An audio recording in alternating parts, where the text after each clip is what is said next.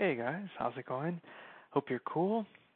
Glad to greet you once again, and welcome to a new week. Hope you're doing well and enjoying the sun. I know that the weather has changed drastically, so make sure that you are sitting outside and getting some of that sunlight. It's important for mental health. And ride your bicycle and walk. Of course, be safe, but our skin needs sunlight. Okay, so let's go look at our syllabus. We're at week 15. We're at module 15, and as our larger overarching theme has been the human experience, we looked at communities, we looked at technology and us, and this unit is going to be cool because it's going to have a linguistic consideration to it, and it's entitled Language and Identity, and you'll see how these two are interlinked with language and identity, and the next one, which is identity and learning. So hope you enjoy this one as much as I sure enjoyed making it and choosing the materials. So you'll notice the stamp stuff, just like you looked at my announcement. So I am going to have both assignment links for the two remaining stamps. I'm going to have that available on our last module, and so that's for this one. The finish line is up ahead. We're only 2 modules away from the finish line. Can you believe that? Isn't that rad and amazing? And I hope you guys are doing well with your research paper, with your research papers. I know those are going to be awesome. You all had some cool ideas. So yeah, what I was saying about this stamp is, since I'm collecting them on the last module, but as you saw my message, I did get a message from the Success Center,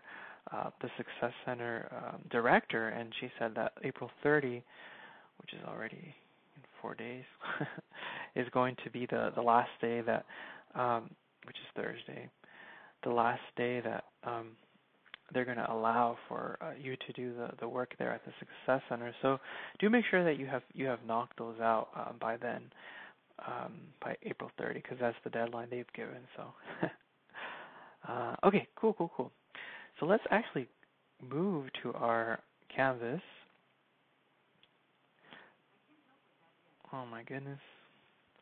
So I have a Google Home. It's like a little circle, the white circle things, and sometimes, like right now, it just talked.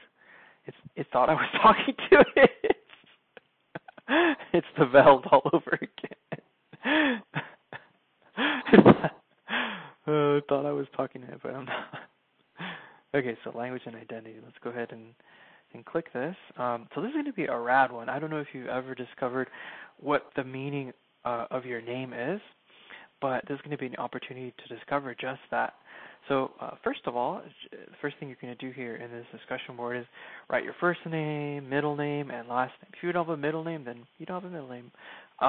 But write out your full name, and then you're going to write out this format. So first name, middle name, last name, and you're gonna look online. Okay, here's something I have to say.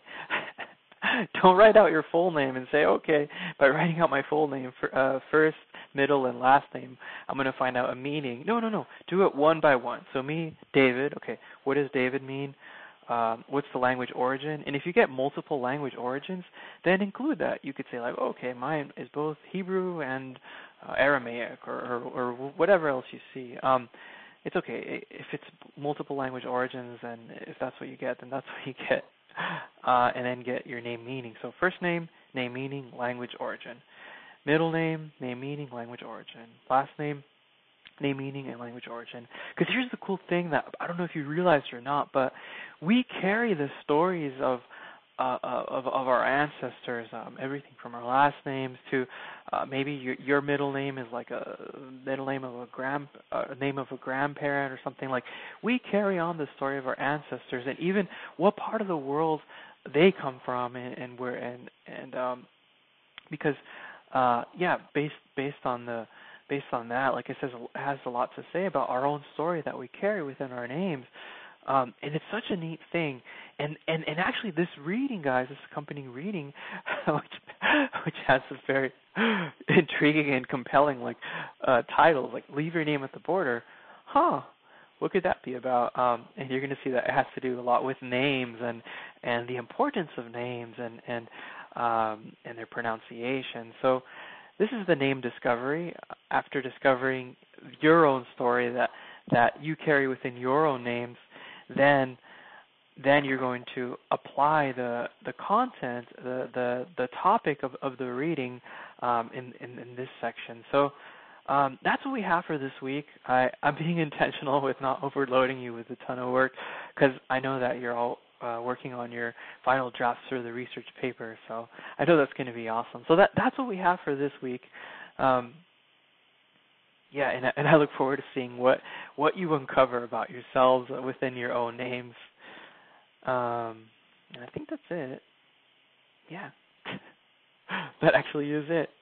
All right, guys. Other than that, enjoy your week and enjoy the sun. And peace.